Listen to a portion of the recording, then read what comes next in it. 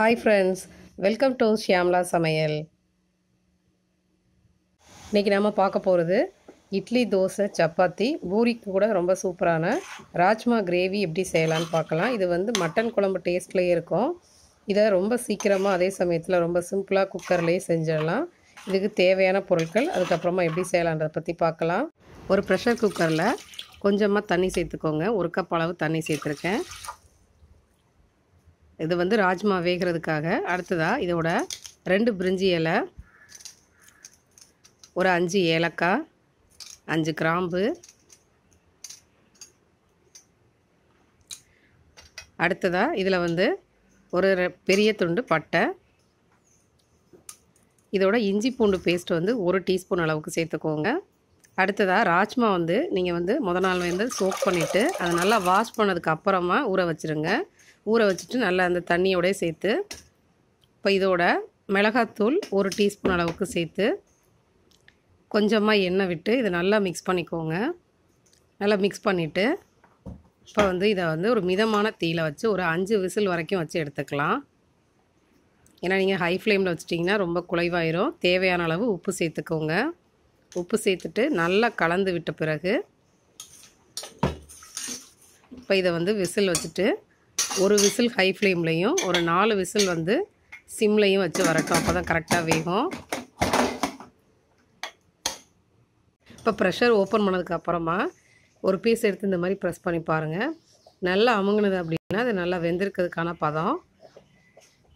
இது வெந்தால் தான் அந்த குழம்போட டேஸ்ட் நல்லாயிருக்கும். இல்லைன்னா வாயில் கடிப்படும் போது ரொம்ப ஹார்டாயிரும். இப்போ இந்த மாதிரி சாஃப்டாக வெந்திருக்கணும். இப்போ கிரேவி ரெடி பண்ணிடலாம். இப்போ ஒரு பாத்திரம் வச்சு நல்லா ஹீட் ஆன பிறகு இதில் 1.5 டேபிள் ஸ்பூன் கீ சேர்த்துக்கலாம். இதை நெய்யில் நம்ம இந்த கிரேவி செய்யும்போது இதோட மணமும் டேஸ்ட்டும் ரொம்பவே நல்லாயிருக்கும். இப்போ நெய் சேர்த்த பிறகு இது நல்லா மெல்ட் ஆகணும். நல்லா வாசனையாக இருக்கும்.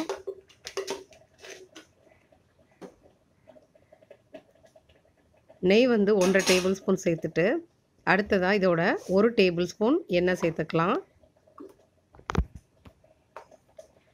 இப்போ நெய்யும் நல்லா மெல்ட் ஆகிட்டே இருக்குது.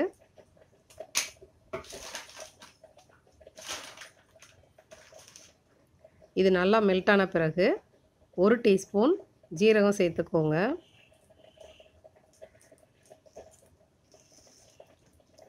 சேர்த்துட்டு இது நல்லா பொரிஞ்ச பிறகு இதோட 2 பச்சை மிளகாவை நல்லா பொடியாக கட் பண்ணி அதையும் சேர்த்துக்கலாம். இது சப்பாத்தி, இட்லி இருக்கலாம ரொம்பவே சூப்பராக இருக்கும். ரைஸ்க்குமே ரொம்ப நல்லாயிருக்கும். ஜீரகம் நல்லா பொரிஞ்ச பிறகு பச்சை மிளகாய் சேர்த்துக்கோங்க. அடுத்ததாக ஒரு வெங்காயத்தை நல்லா பொடியாக கட் பண்ணி சேர்த்துக்கலாம். இப்போ வெங்காயம் நல்லா கோல்டன் ப்ரௌன் ஆகிற அளவுக்கு நல்லா வதக்கிடுங்க.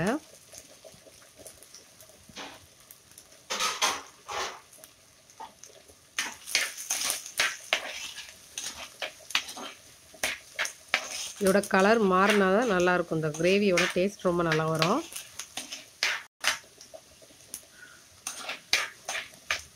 இது நல்லா கலர் மாறுற அளவுக்கு நல்லா வதக்கிடுங்க. இப்போ வெங்காயம் நல்லா பொன்னிறமாக வதங்கிடுச்சு. இந்த அளவுக்கு வதங்கினா தான் இந்த ராஜ்மா கிரேவியோட டேஸ்ட் ரொம்ப நல்லா வரும். அடுத்ததாக 1 டீஸ்பூன் மஞ்சள் தூள் சேர்த்துக்கணும். சேர்த்துட்டு காரத்துக்காக 1 டீஸ்பூன் மிளகாய்த்தூள் சேர்த்துக்கலாம். ஆல்ரெடி நம்ம ராஜ்மா வேக வைக்கும் போதே குக்கரில் சேர்த்துருக்கோம். அதனால் 1 டீஸ்பூன் மிளகாய்த்தூள் சேர்த்துக்கலாம். அடுத்ததாக 1 டீஸ்பூன் மல்லித்தூள், 3/4 டீஸ்பூன் கரம் மசாலா. கரம் மசாலா எப்படி செய்யணும் அப்படின்ற வீடியோ ஆல்ரெடி அப்லோட் பண்ணியிருக்கேன். நீங்கள் செக் பண்ணி பாருங்கள். அடுத்ததாக இது கூட 1 டீஸ்பூன் ஜீரகத்தூள் சேர்த்துக்கலாம். சேர்த்துட்டு இப்போ இதோட பச்சை வாசனை போய் நல்லா எண்ணெய் பிரிஞ்சு வர அளவுக்கு நல்லா வதக்கிடுங்க. இந்த நெய்யிலையே இந்த மசாலாவெல்லாம் சேர்ந்து வதங்கும் போது ஒரு ஃப்ளேவர் வரும். இதை நல்லா 1 நிமிஷத்துக்கு நல்லா வதக்கி நல்லா எண்ணெய் பிரிஞ்சு வர அளவுக்கு நல்லா வதக்கிக்கோங்க. இது சப்பாத்தி, இட்லிக்கெலாம் ரொம்பவே சூப்பரான காம்பினேஷன். இது பூரிக்கு கூட ரொம்ப நல்லா வரும். இப்போ நல்லா இந்த அளவுக்கு எண்ணெய் பிரிஞ்சு வந்த பிறகு இதோட 2 பெரிய சைஸ் தக்காளியை நல்லா பேஸ்ட்டாக அரைச்சிட்டு சேர்த்துக்கோங்க. அப்போ தான் கிரேவியோட கன்சிஸ்டன்சி ரொம்ப நல்லா திக்காக வரும். நம்ம வதக்கி சேர்க்கும்போது இந்த அளவுக்கு திக்காக வராது. நீங்கள் வந்து இந்த மாதிரி பேஸ்ட்டாக அரைச்சி சேர்த்துக்கோங்க. உங்களுக்கு கிரேவி டைப்பில் வேணும் அப்படின்னா இந்த மாதிரி பேஸ்ட்டாக சேர்த்திங்கன்னா தான் நல்லா டேஸ்ட் கொடுக்கும். இப்போ நல்லா இந்த அளவுக்கு நல்லா எண்ணெய் பிரிஞ்சு வர அளவுக்கு நல்லா வதக்கிடுங்க. பாருங்கள், நல்லா வதங்கி எண்ணெய் பிரிஞ்சு வந்துட்டுருக்கு. இந்த டைமில் நம்ம ஆல்ரெடி வேக வச்சுருக்க ராஜ்மாவை சேர்த்துக்கலாம். இதிலையே நம்ம வந்து எல்லா மசாலாவும் சேர்த்துருக்கோம். சேர்த்துட்டு இதை நல்லா கலந்து விட்டுட்டு இதை வந்து ஒரு மிதமான தீயில வச்சு ஒரு 15 நிமிஷம் வந்து நல்லா கொதிக்க விடுங்க.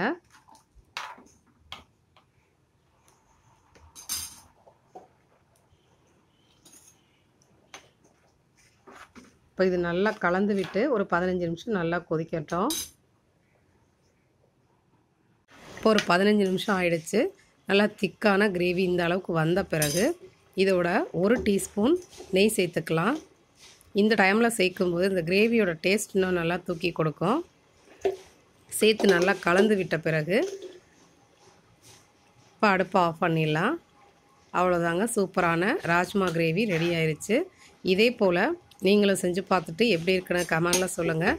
இந்த ரெசிபி உங்களுக்கு பிடிச்சிருந்ததுன்னா அந்த வீடியோவை லைக் பண்ணுங்கள், ஷேர் பண்ணுங்கள். நீங்கள் இந்த சேனலுக்கு புதுசாக இருந்தீங்கன்னா இந்த சேனலை சப்ஸ்கிரைப் பண்ணி வச்சுக்கோங்க.